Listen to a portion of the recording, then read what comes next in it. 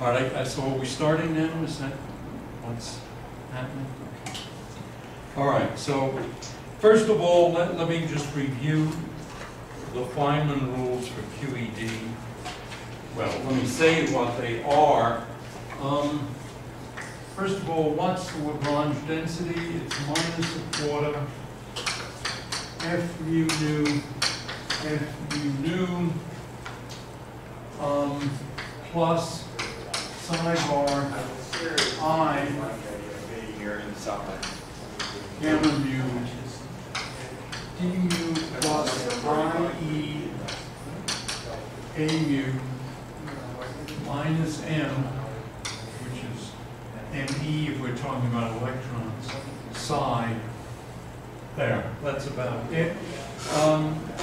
The convention here is that E is positive, and the current here, J mu, is minus E psi bar gamma mu psi. We saw that it was conserved before.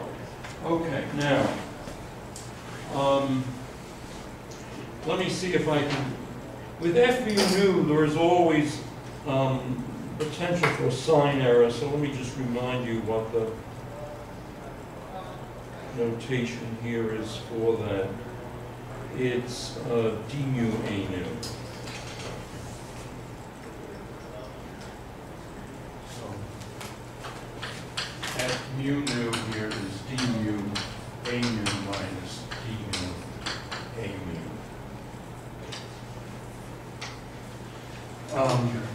I think for pedagogical reasons we should avoid unnecessary use of Greek because we're not Greek, most of us at least. But unfortunately I get sucked into it because it's just so universal. All right, so now what are these Feynman rules?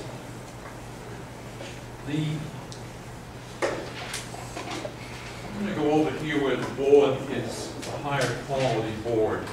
So let's imagine we've got some process. We draw the diagram, and it's got some outgoing particles, P prime with outgoing electrons, outgoing positrons, outgoing photons, and in here there are vertices like that. And then somewhere there'll be a propagator from one vertex to another, say K, and there'll be an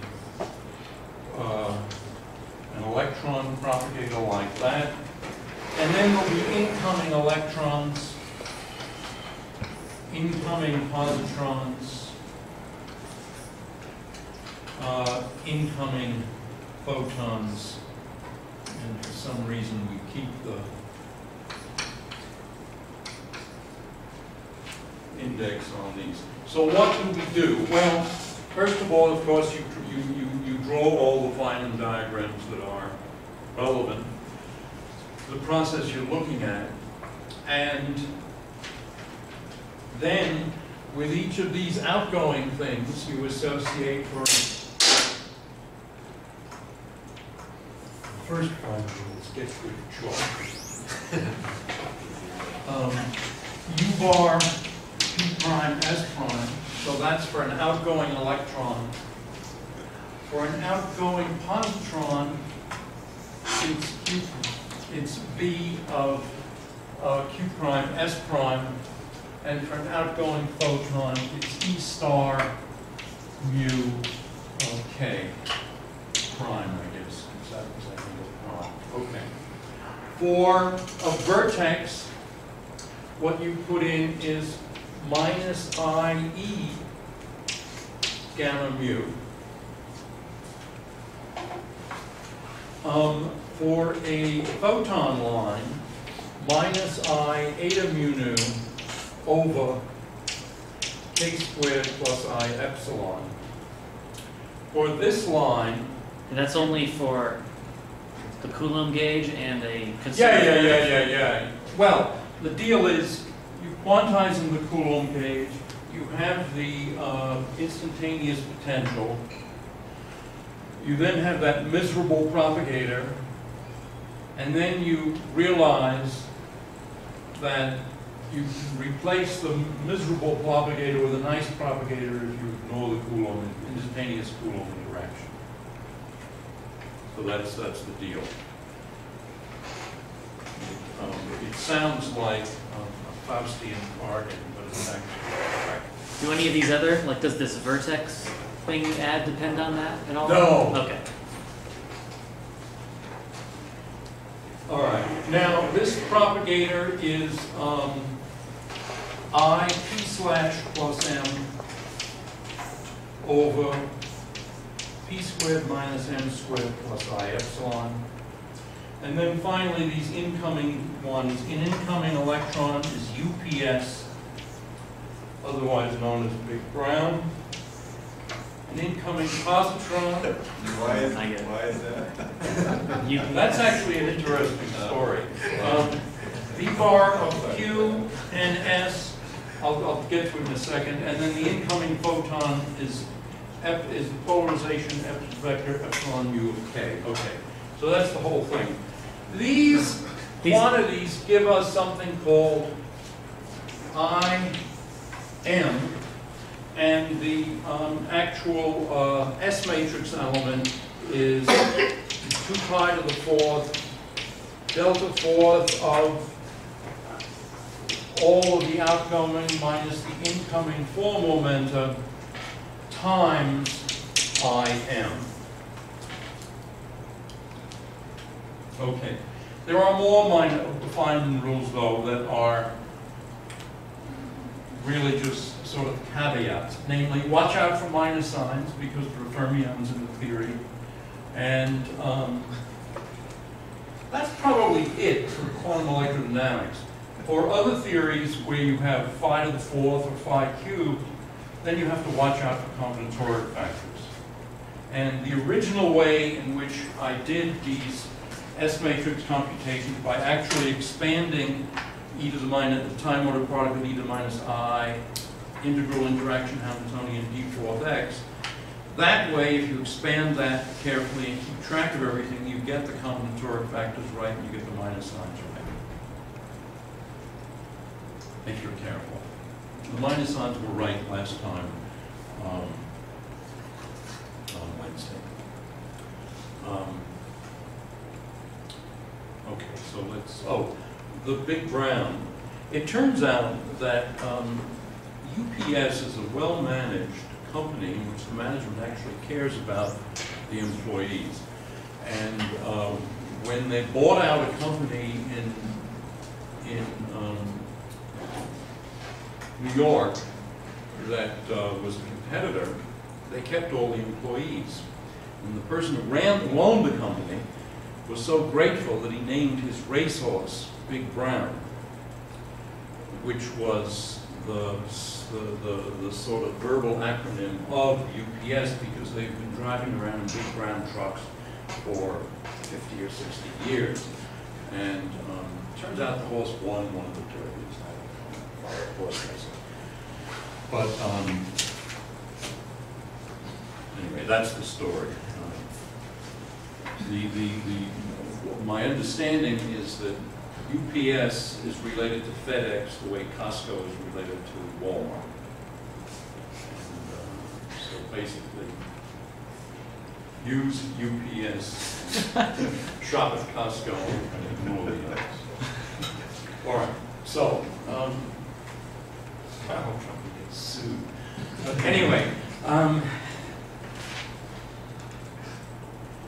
okay, so now, so those are the Feynman rules, and you see one of the rules is watch out for minus signs, and it's keep track of combinatoric factors, and there's no really neat way to do that one. But now we're going to apply these to E plus E minus goes to mu plus mu minus. Let's see, was there a question? There was a question, why Big Brown? I guess that's worth a Cambridge one. With you, right? These S's on the bottom could potentially be different, right? I mean, one Oh, could be, of course! Okay. Fact, I mean, yeah, absolutely. I should have called it T. No, I don't want. No, you're hungry. I don't want. Really? Yeah, I don't want. Okay, the interaction Hamiltonian here, which we might as well just call B of X, in this particular case is minus E psi bar for the electron, gamma mu, psi electron, A mu, but then it's also minus E psi bar muon, A mu, well, gamma mu.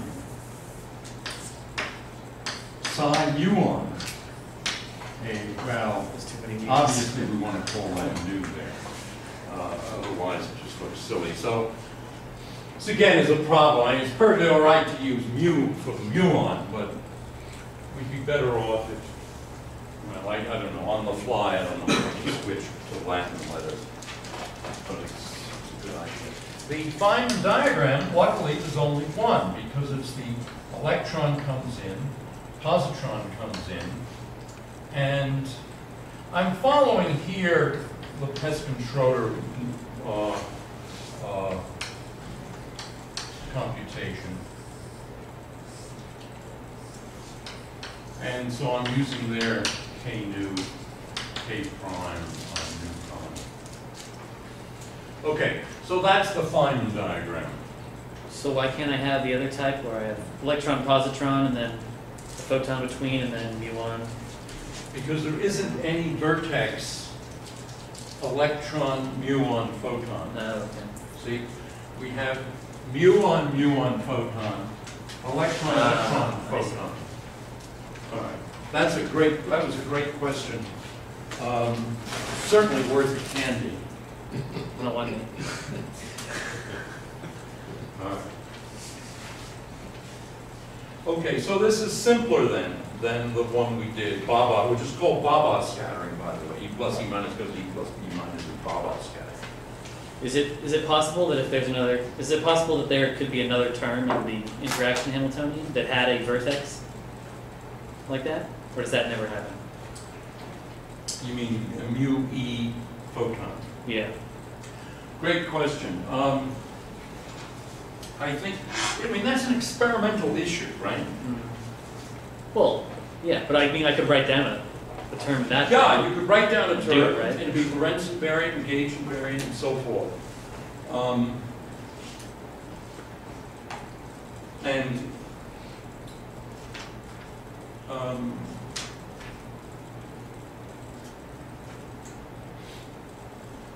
So is it the case that experimentally Well, that's... all right. What, excuse me? Is it the case that experimentally that's not observed? Well, that's for sure. Okay. Experimentally, are these coupling constants in front of each of them known to be exactly the same? Experimentally, they're known with an experimental error to be the same.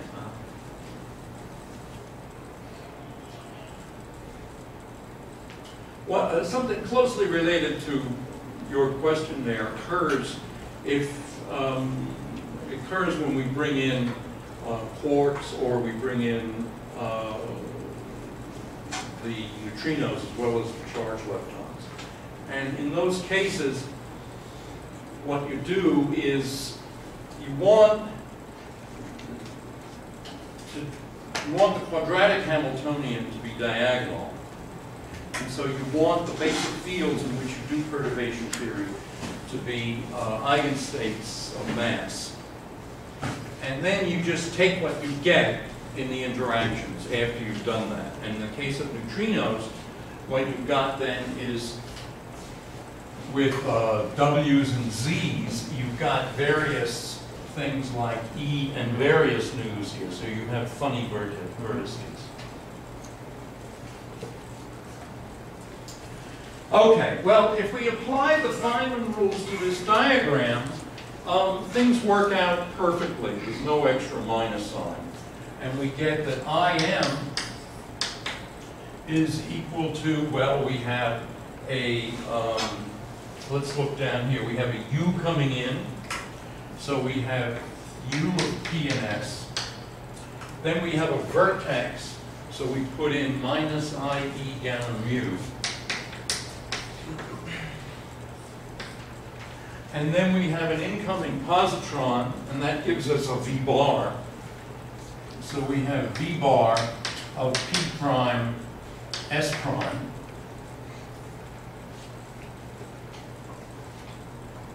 So in this case, well, all right, Q, T. Anyway, P prime S prime, so we've done this part. Now we've got a photon propagator, and that's this. And so we have minus I eta mu nu over K squared, and in this particular case, we know what K is. It's P plus P prime. And you can put in a minus I epsilon, but it doesn't matter. It's in the tree level diagram like this. A diagram without a loop is in the trade called a tree level diagram. Those are the kind that you'll grow to love.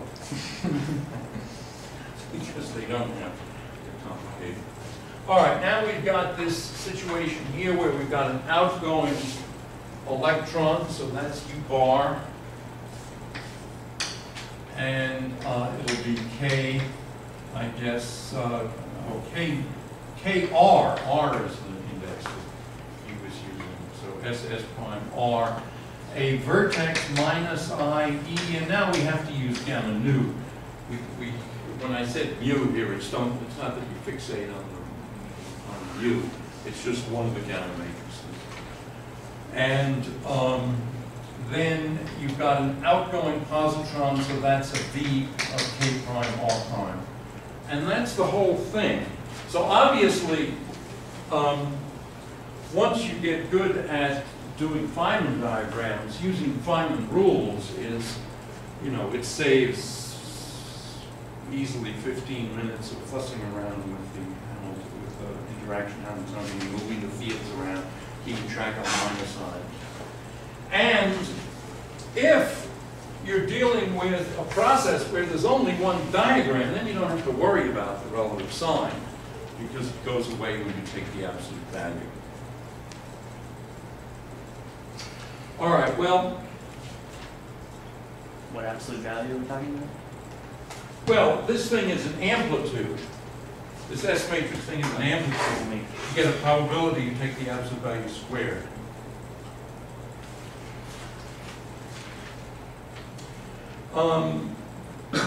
Now you see what you've got is you've got 3 minus IEs, which gives you altogether I, E squared. So this thing is I E squared, V bar, P prime, S prime, gamma mu, U, not U bar, sorry, PS. And now this eta mu nu is just going to lower this nu and make it a mu. So this is then U bar of KR, gamma lower mu, V of K prime R prime. And down here, we can call it P plus P prime squared if you want. It doesn't really matter. Okay, so that's what IM is. And S is 2 pi to the 4th energy momentum conserving delta function times IM. So is there still an extra alpha or beta label on the V's and the U's? Yes. So then those things are just numbers, right? I mean, if I fix alpha or beta. Right. And so What we've got here, you see, is V, say A, AB, B. And then over here, we've got maybe alpha, beta, beta. Okay, that's how it looks. So now I can just move everything around however I want. Absolutely, yeah. And you want to do that at a certain point. So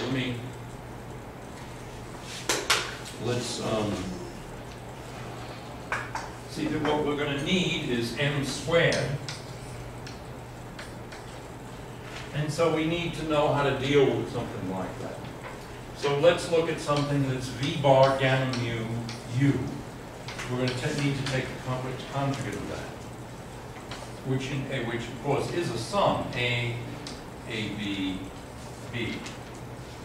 But this thing is already a little bit complicated. In other words, it's actually V star A, gamma 0 AB, gamma mu BC, UC star. But if we go back to matrix notation, this thing is V dagger, gamma 0, gamma mu, U, and now we're taking the complex conjugate. So this is U dagger, gamma mu dagger, gamma 0 dagger, V in matrix notation. Now, gamma 0 is 0, 1, 1, 0, and gamma vector is 0 sigma minus sigma 0. So gamma 0 is equal to gamma 0 adjoint, but gamma is minus gamma adjoint because the sigmas are Hermitian, but there's a minus sign here. So transpose. All right, so that means that this thing is U dagger, gamma mu dagger, gamma 0, V. Now, we have these various commutation relations which define the gamma matrices, namely gamma A, gamma B, anti-commutator, which is to say gamma A, gamma B, plus gamma B, gamma A, is 2 eta AB. And so that means that gamma 0 commutes with gamma 0. Obviously, gamma 0 commutes with gamma, anything commutes with itself. So gamma 0 commutes with gamma 0, but gamma I anti-commutes with gamma 0, because if you have an I and a 0 here, you get 0 on the right-hand side, so they anti-commute with each other. So for gamma 0, where you don't get a minus sign from the dagger, you can just move the gamma 0 through, or just leave it there because it's just gamma 0.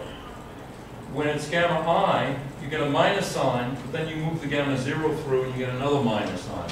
So altogether, this is equal to U dagger gamma 0 gamma mu V, which is equal to U bar gamma mu V. So this thing that we started with, V bar gamma mu U, is actually real. It's real, well, I shouldn't have said it's real. Under complex conjugation, it just goes into U bar gamma mu V, which is a very nice property, which is why people have stuck the gamma 0 in there so many times. Why we deal with psi bar and U bar rather than psi dagger and U dagger. The bar makes life much easier. This is a little clearer in the notes, which I should have followed, I guess. All right, so let's look at the electron spinner part of this thing when we take the absolute value squared. So what we'll have is V bar gamma mu U absolute value squared. And so this is V bar gamma mu U complex conjugate V bar gamma mu U. And we just saw that was U bar gamma mu V, V bar gamma mu U. Now, you see this is a very nice structure here, because VV bar is the thing that if you sum over the two spin states, you get a nice P slash minus M, or in this case, P prime slash minus M. So what we do is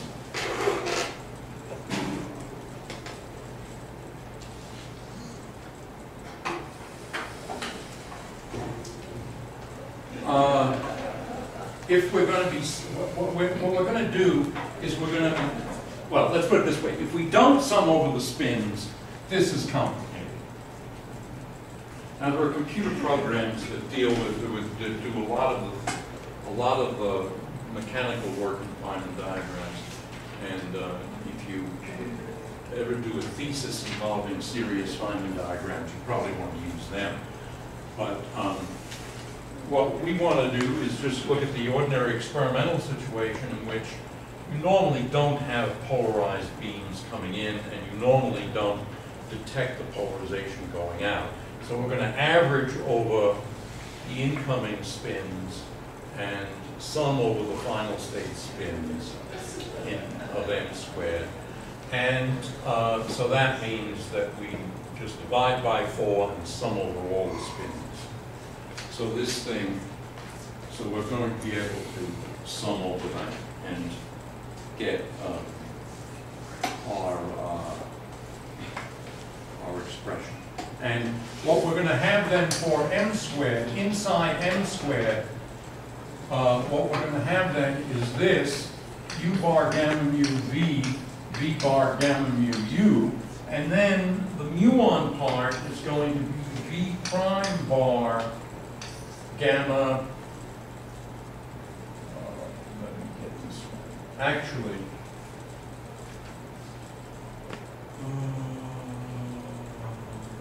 yeah, I mean, this was true here, but let me do this thing in a little more.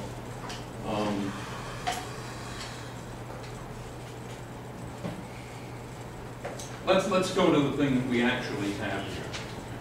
So what we've got is v bar gamma mu u, u bar prime gamma mu v prime star. In other words, this is this whole amplitude. In other words, it's u bar gamma mu v, v bar gamma mu u. And then that times its complex conjugate times itself. And so that we then have v bar gamma nu u, u bar prime gamma nu v prime. So that's what we wind up with.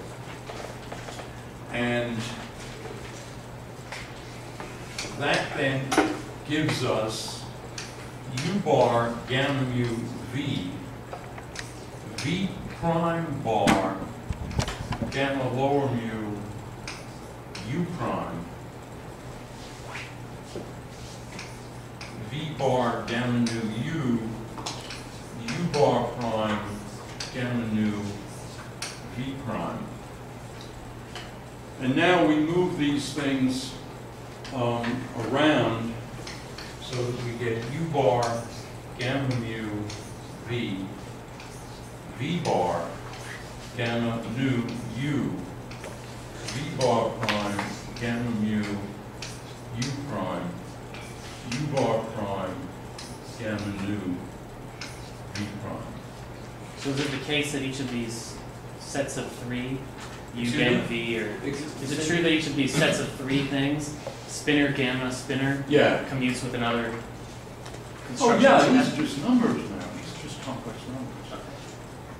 Okay. This is a 4 vector, a 4 Yeah. by 4 matrix, a 4 vector. Well, 4 vector, 4 component vector, not a 4 vector. Mm-hmm. And in other words, this thing, v bar gamma mu u, u bar gamma mu v, that's this thing, but with mu replaced by nu. This is the complex conjugate of that thing, but we're summing over nu here, and we have to just use 2 different letters because they're independent sums. Okay, so it's the sum over nu times the complex conjugate of that, but in this case we use a mu. And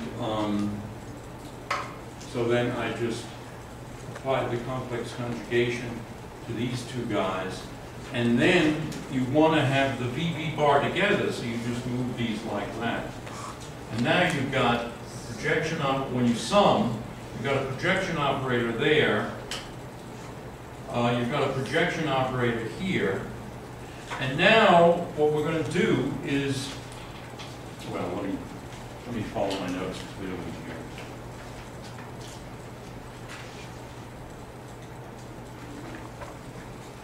Let's just look at the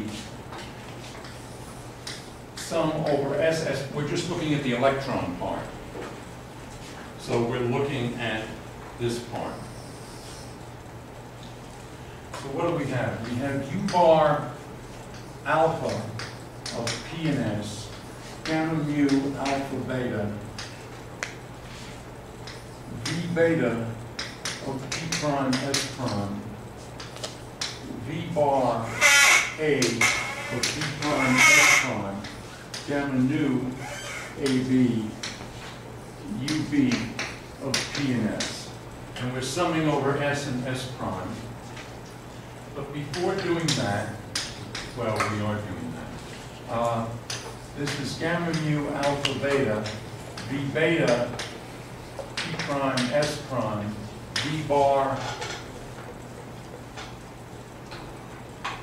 A, P prime S prime, gamma nu AB, UB, PS, U bar alpha PS.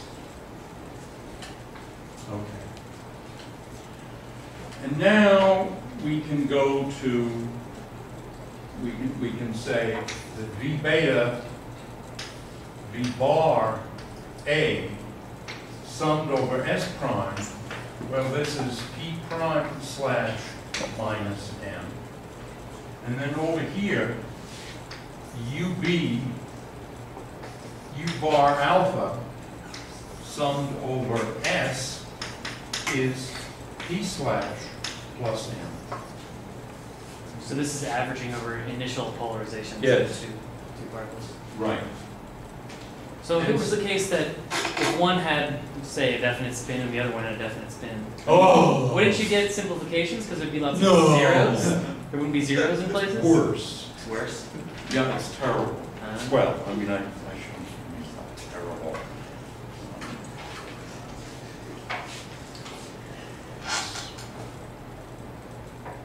Be grateful to her. But, you know, with computers, once you've got a debug computer program, you do it. And I think CERN has something called root, which probably allows you to do it. All right, so what do we have? This thing then is actually gamma mu alpha beta P prime slash minus M beta alpha gamma nu AB P slash plus M B alpha. But this is a trace, and traces are your friend. They're not as good as delta functions, but they're pretty good. So this is the trace of gamma mu P prime slash minus M gamma nu P slash plus M.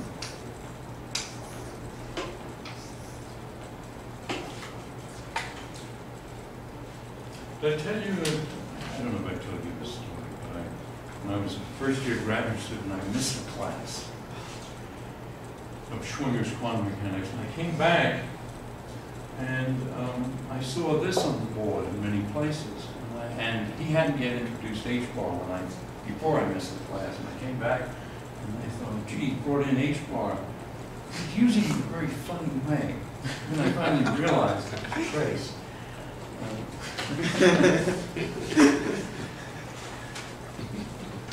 All right. Okay, so we've done the incoming spinners. At least we've reduced them to a trace. The outgoing ones, what do they look like? Well, the outgoing ones are U bar gamma mu v, evaluated at k and r and k prime r prime, times the complex conjugate of that.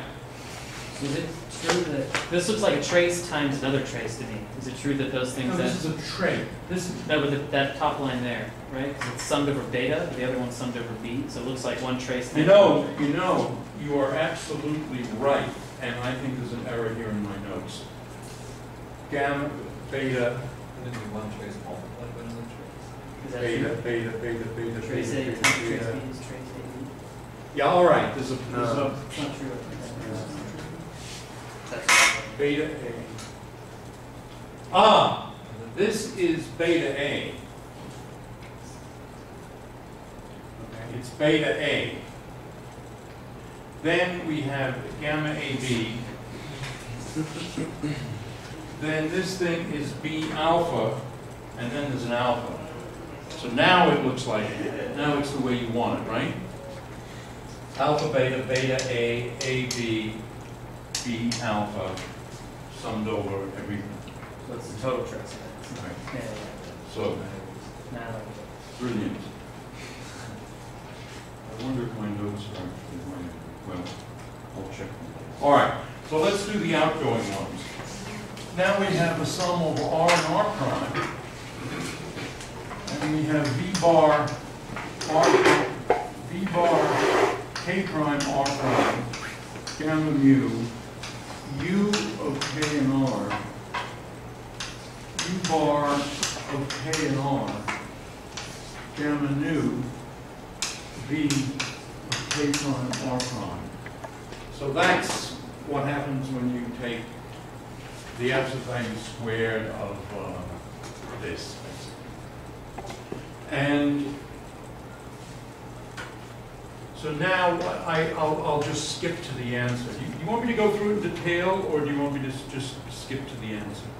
it's pretty similar to this one, right? Yes. Then skip to the answer. Trace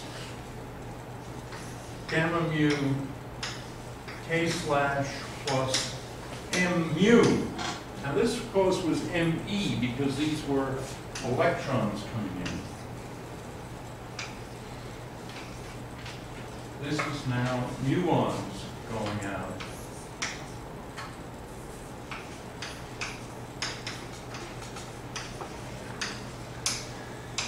So that's what it is.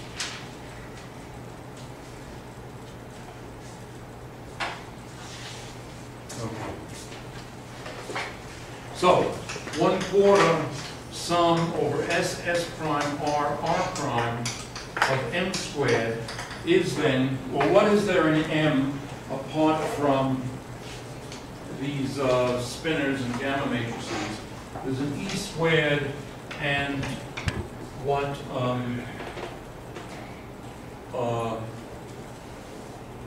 Peskin-Schroeder called Q, which is Q plus B squared. So when we square it, we get e to the 4 over 4q to the 4, where q is p plus p prime.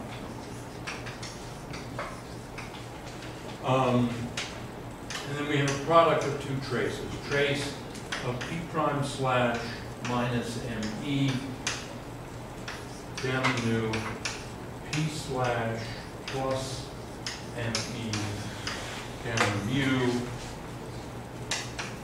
times trace of k slash plus mu gamma nu k prime slash minus mu gamma mu.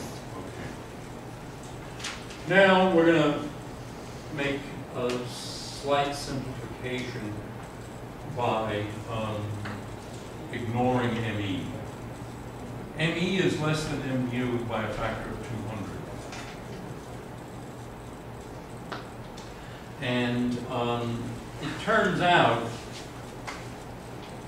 that, as Peskin-Schroeder pointed out, that the higher order terms, in other words, diagrams like, well, let's see, maybe I'll do it. Diagrams like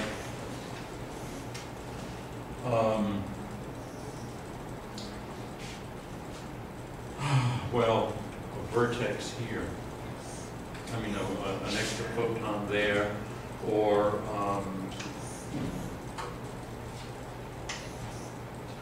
let's see, one.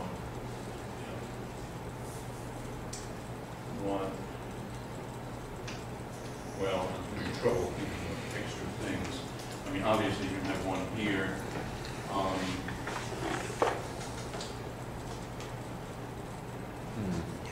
Anyway, all sorts of other diagrams that could occur.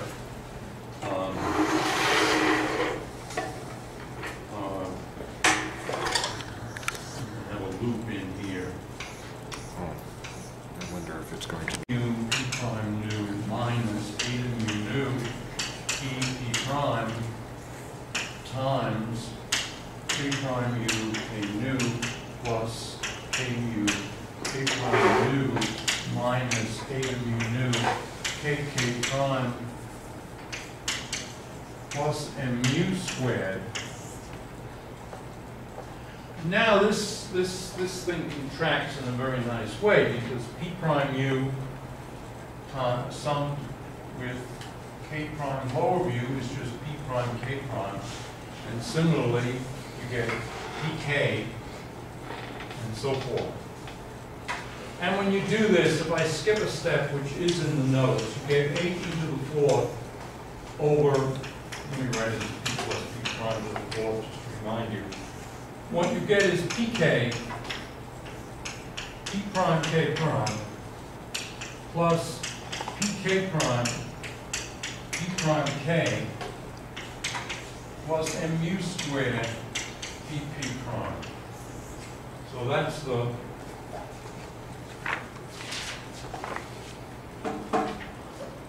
that's what it boils down to. The next step is to pick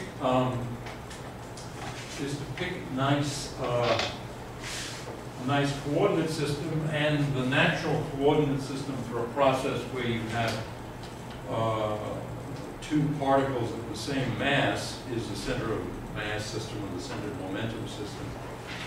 And so in that case you pick, and in fact these E plus E minus experiments are often done with colliding beams. So the center of mass, the center of momentum system is actually the lab frame. So P is then equal to E, the energy of each initial particle, initial electron or positron. 1 z hat. P prime is E times 1 minus z hat. The final muon, say, is E times, well, one could say 1k hat, but it makes more sense to just say ek. And k prime then is E minus k. And k dot z hat is just length of k times cosine theta, k being the momentum of the quantum muon. And then you have the Minkowski product pk is the same thing as p prime k prime, and this is e squared minus ek cos theta. Pk prime is the same thing as p prime k, and that is e squared plus ek cos theta. So these things are quite symmetrical. And this whole thing then, up there, is then equal to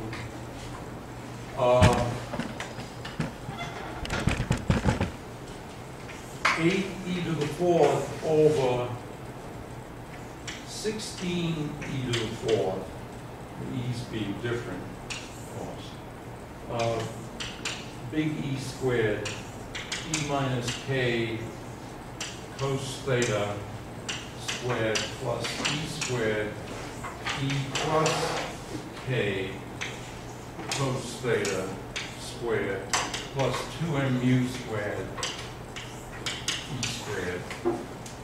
And it turns out that that can be remarkably simplified to just e to the 4th times 1 plus mu squared over E squared plus 1 minus mu squared over E squared times cosine squared of theta.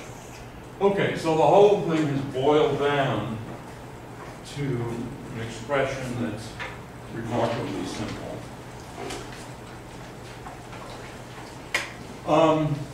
Now the issue is doing the whole.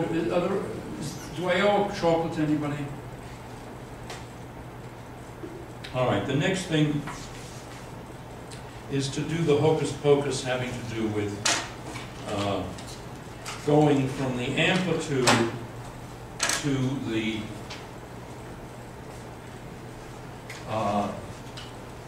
cross section. It should be hyphenated. All right, so we want to go from S to P sigma d omega.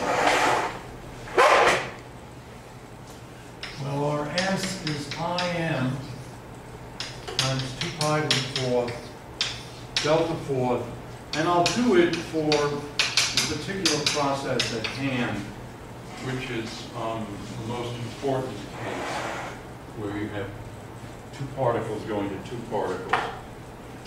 First of all, we have to deal with the norms. Our states in Peskin-Schroeder notation are 2EP, a daga of, well, P and S on the back here if you want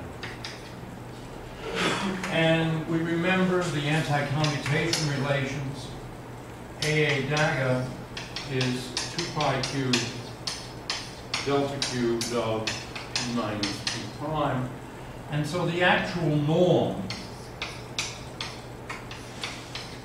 PP for a given S, is 2EP 2 pi cubed, because we need an A and an A dagger, delta cubed of 0, effectively. So this is the norm of these states. This is all this is all beyond line tonight. Now, what is delta cubed of 0? Well, delta cubed of P is integral d cubed P 2 pi cubed. This is once again good old Mr. Dirac. Whoops, well, it's d cubed x. Now, if you said P equal to 0, this is just the integral of 1, so this is just V over 2 pi cubed. So delta of 0 is effectively V over 2 pi cubed, so this is altogether 2EV. So the norms of one of our states is 2EV.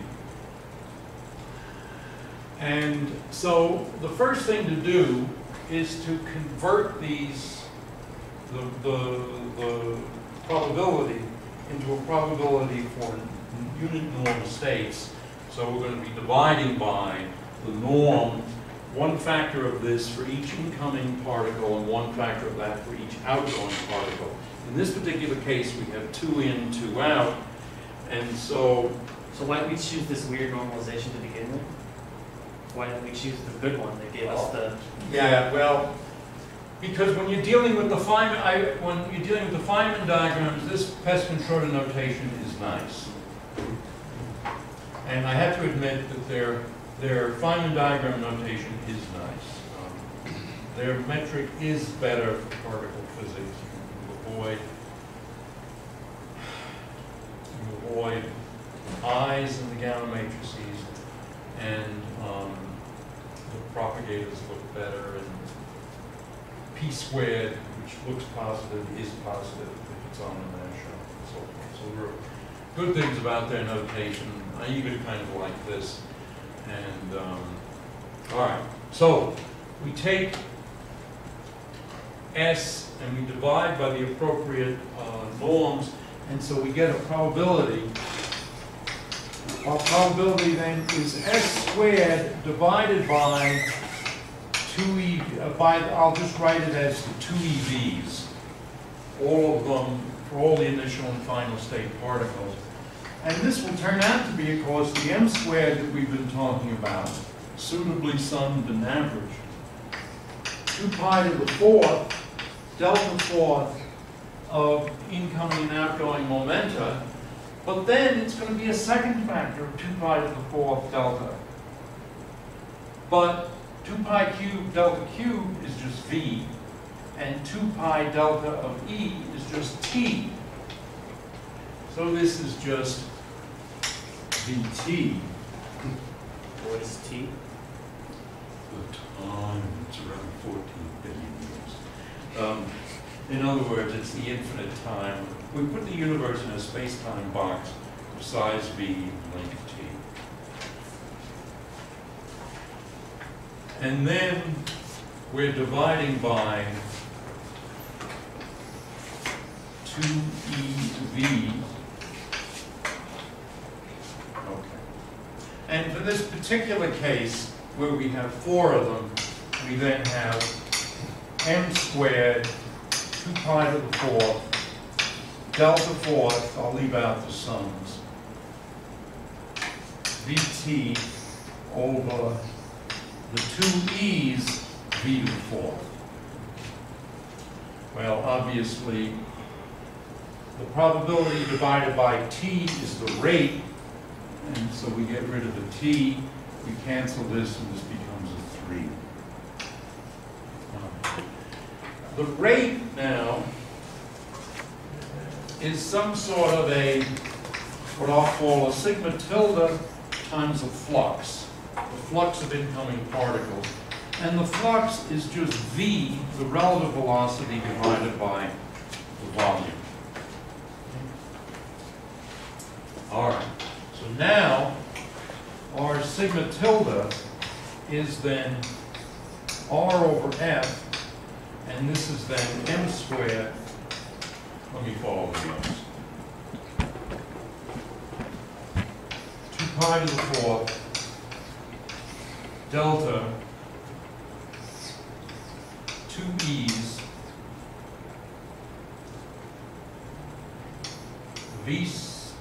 v cubed little v because I've divided by f. And now this v brings us down to v squared. What is little v, the velocity of? Yeah. Little v is the relative velocity, and so in this case, little v is 2. Okay. Actually, I should write that as 2, 1. It's v1 minus v2, and so I think it's 2. So it's the relative velocity of the 2 incoming particles in the center of momentum. Right. And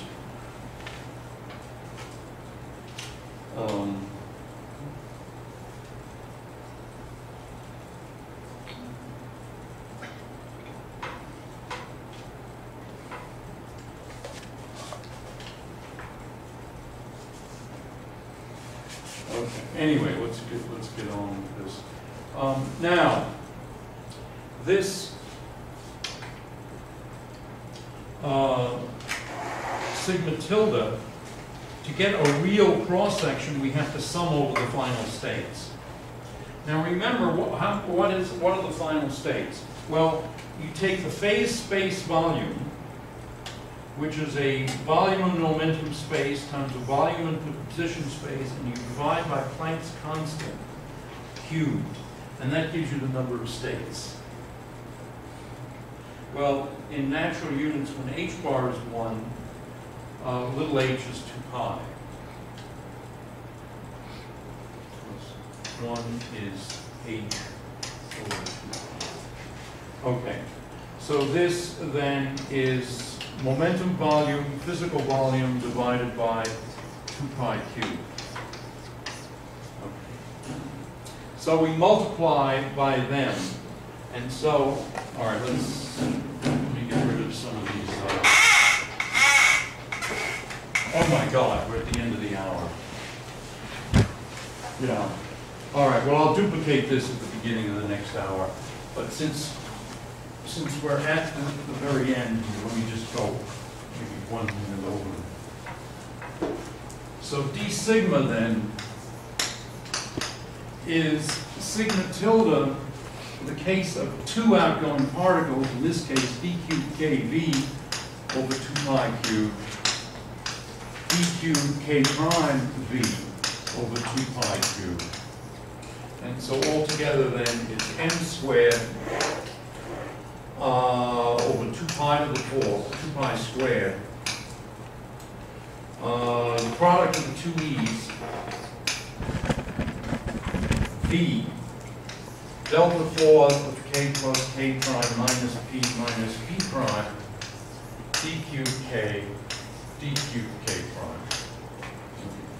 And this corresponds to 4.79 in as constructed. Notice what happens. The v's go away. If they were still there, we'd be very good. Now, if we had done this more generally, again, for two particles in the initial state, which is almost always the case, we might have had a more complicated final state.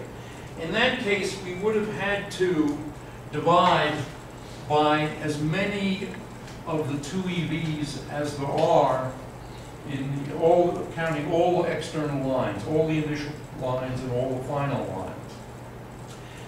But then, summing over final state particles, we would have to have more of these d cubed kVs, and all the v's would cancel.